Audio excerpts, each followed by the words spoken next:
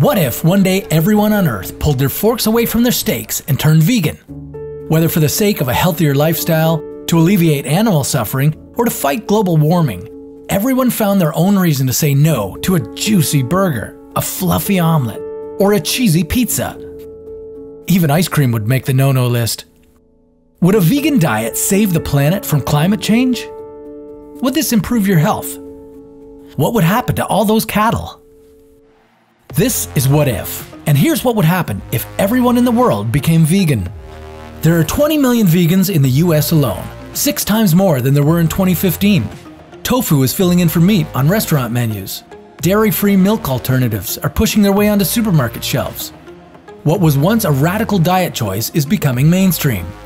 Did you know food produced by animals is responsible for a quarter of all greenhouse gas emissions? Most of that comes from cows. Every year, the world's cattle population leaves a carbon footprint equivalent to the CO2 emissions of every car, train, ship, and aircraft in the world put together. Wait, how exactly does livestock contribute to global warming? There's about 1.5 billion cows in the world. Each cow releases up to 120 kilograms of methane per year. On the climate change scale, methane's negative effect is 23 times higher than carbon dioxide's. On top of that, cattle take as much as 2/3 of all agricultural land on the planet.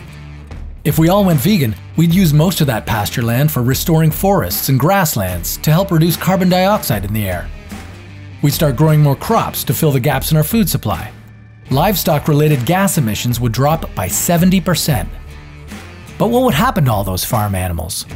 With no demand for grilled chicken and roast beef, billions of animals would be slaughtered or abandoned.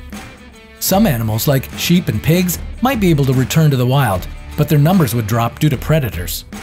Others, though, like broiler chickens, couldn't survive in the wild as they're so far removed from their ancestors they wouldn't know what to do.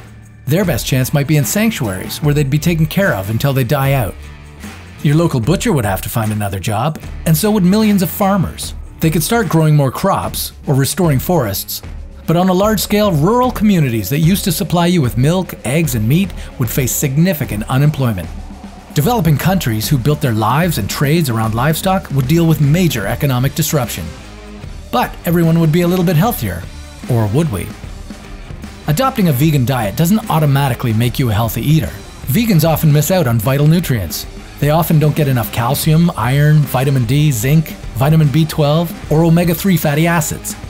Since meat, eggs, and cheese would no longer be served as a perfect source of protein, you'd have to eat a lot of beans, soy, and lentils. But with a proper diet, we'd suffer from less coronary heart disease, stroke, and diabetes. Global mortality rates would drop by up to 10%. This would mean 8 million less deaths per year, and up to $1 trillion saved on healthcare and lost working days annually. But not in developing countries, where over 2 billion people already face massive undernourishment. Without meat, for them, things wouldn't get healthier, they'd get worse. Having the entire world go vegan might be a little extreme, but keeping foods produced by animals in our diet means we will eventually have to deal with the gas emissions. Luckily for those hooked on meat, clean solutions to reduce emissions from the livestock industry already exist. All that's left is to implement them. What about you? Would you say no to your meatball pasta tonight?